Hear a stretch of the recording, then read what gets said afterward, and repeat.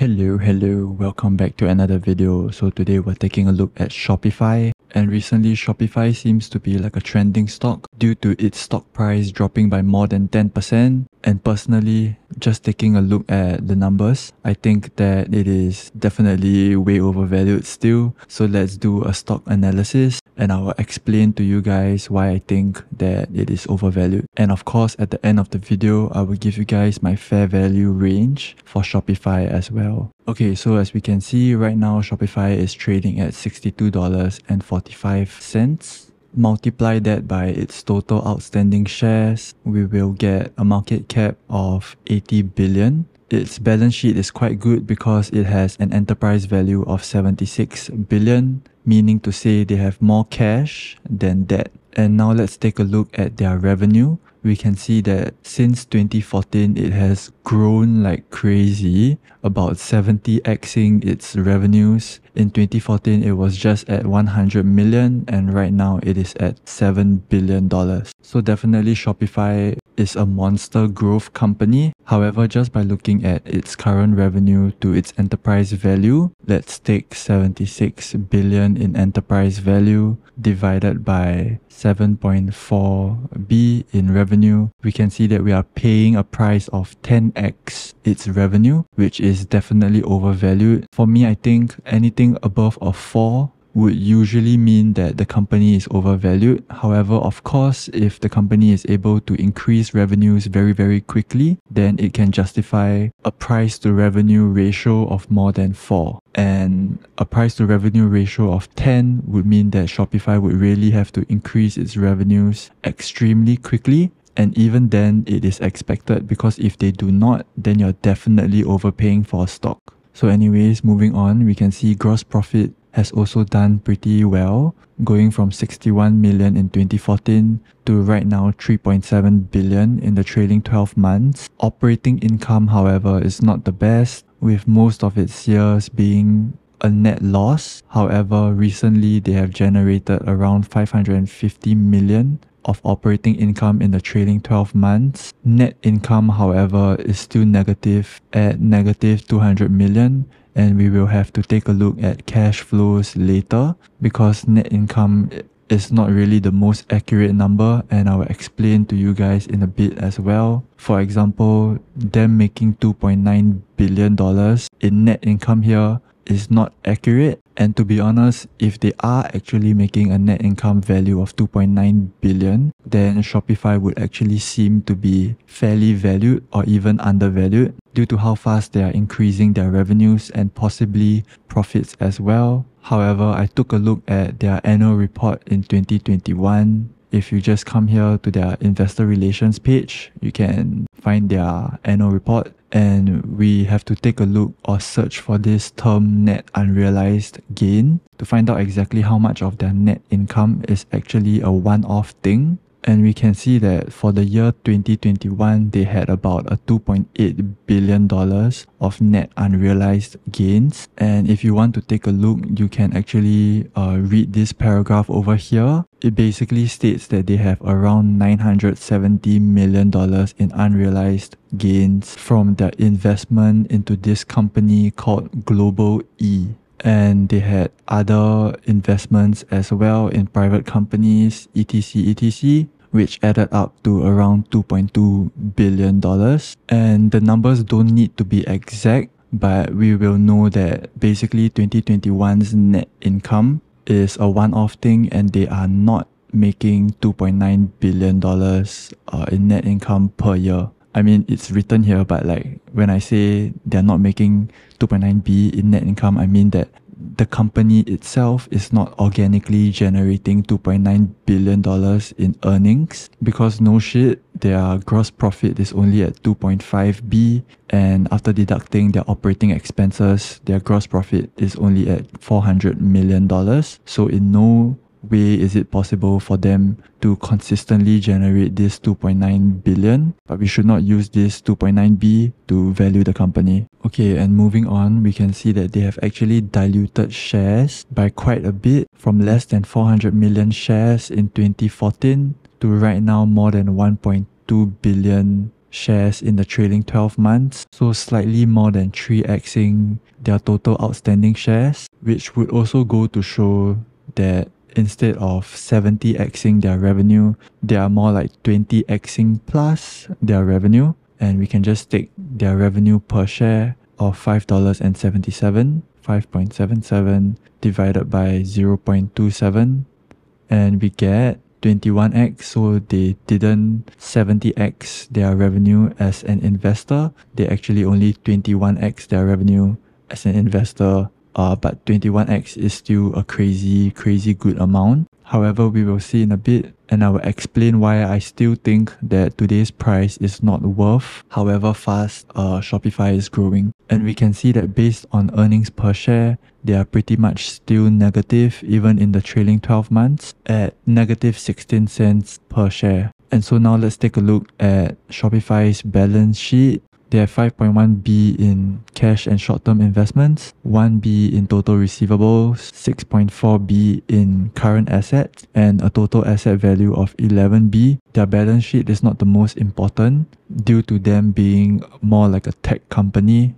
It is more of how much they can generate as a business itself. Total liabilities of 2.2B, and we can see that they have a solid balance sheet of negative 4 billion in net debt, which, like I said at the start, meaning that they have more assets than they have debt, and they will be able to pay off all their debts in a single day with $4 billion to spare. And now let's take a look at their cash flow. Net income negative 200 million, and the main thing we want to look at is its levered free cash flow, which is right now at 800 million. So we will likely use this to calculate its enterprise value later or market cap later. And we can also see that Shopify basically pays no debt or no interest because it's unlevered free cash flow, and levered free cash flow is basically the same since 2022. And to be honest, I would rather them have a solid balance sheet like Shopify's and increasing share count than having, let's say, less shares but a massive debt. Finally, let's take a look at their growth metrics before I will give you guys my fair value estimation. And we can see that revenues have grown at a compounded rate of 60+% for the last 10 years, which is absolutely monster. For me, I think anything above a 10% rate is the sign of a solid company, and anything above 20% I would consider a very fast grower, and 60% obviously is monster. I think even Tesla is only at like 30 or 40+%. But we can see that in the past 3 years, it is only at 29%,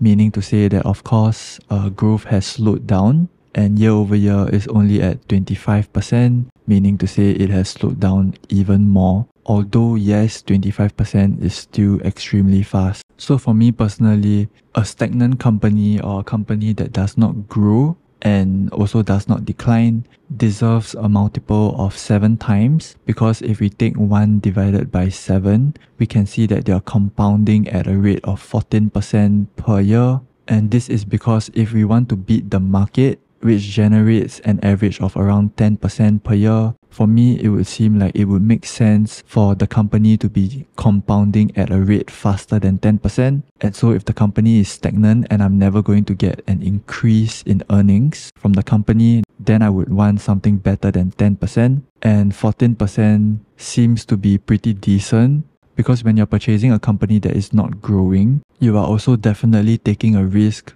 that its business will decline, and so I would not take anything lower than 14% as well for a stagnant company. Meaning to say that the PE ratio has to be 7 or under. And of course, this is just a preference. There is no 100% guide that a stagnant company should be worth X amount of multiple and whatnot. And I have also gotten this number of 7 from Warren Buffett's mentor, Benjamin Graham. If you read the book, The Intelligent Investor or Security Analysis, that's what he says, that a stagnant company should be valued at a multiple of 7. And it's not that I agree, but I think that it is a number that somewhat makes sense. But anyways, let's move on. If a company grows their earnings and revenue at, let's say, 10% per year compounded, then definitely we would have to assign a higher multiple than 7. And for me, if they are compounding at a CAGR of 10%, then for me it would make sense that I give them a multiple of around 14. Why 14? Again, let's take 1 divided by 14. We can see that in the initial years, our company is only going to compound at an internal rate of 7%, meaning to say that if the company suddenly stops growing, I will only be making 7% of my money per year. This is, of course, from the perspective of if you're owning the whole company outright, which we should definitely take this perspective, in my opinion, again. But we can see that every single year, due to them compounding at 10%, our earnings or our internal rate of compounding would also increase by 10% per year, assuming that the business continues to grow. So let's just make the numbers easier. So 7%, and if we say in 1 year's time, that's times 1.1, which is an increase of 10%, we can see that they are now compounding at 7.8%. And again, on year 2, after purchasing the company, it is now at 8%, so on and so forth. Now it's 9% on the 3rd year, and on the 4th year, it is 10%, 5th, 6th, 7th, 8th. And we see that finally on year number 8, the company finally generates or compounds internally more than a company with a PE of 7. But basically, we had to wait 8 years for it to finally pay off, because only on year 8 does it compound at more than 14%, meaning to say that from years 1 to 7, I would be actually better off investing in a stagnant company with a multiple of 7 than a company that grows at 10% at a multiple of 14. Because not only are you doing better only on year 8, you are also taking on the risk that if the company does not grow at a CAGR of 10% or more, that the company will not even reach compounding internally at more than 14% on year 8, and it could be delayed even further. And so why people actually purchase companies at a PE multiple of 30 or 40 is beyond me.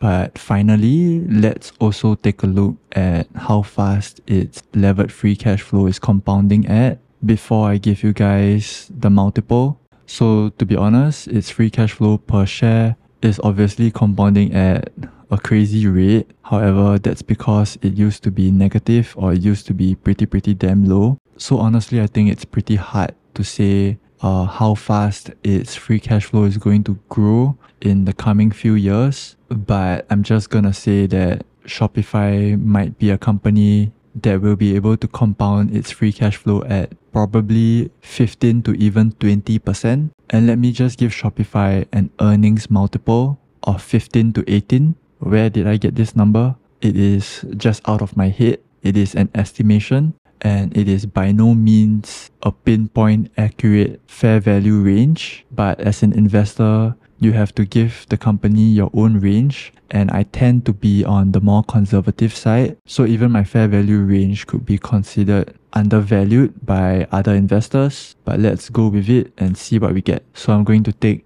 800 million as their free cash flow number. So 0.8 billion times 15, we will get 12 billion, and 0.8 times 18, we will get 14.4 billion. And because its net debt is a negative 4B, I would also add it on to its valuation. So 14.4 plus 4 is 18.4.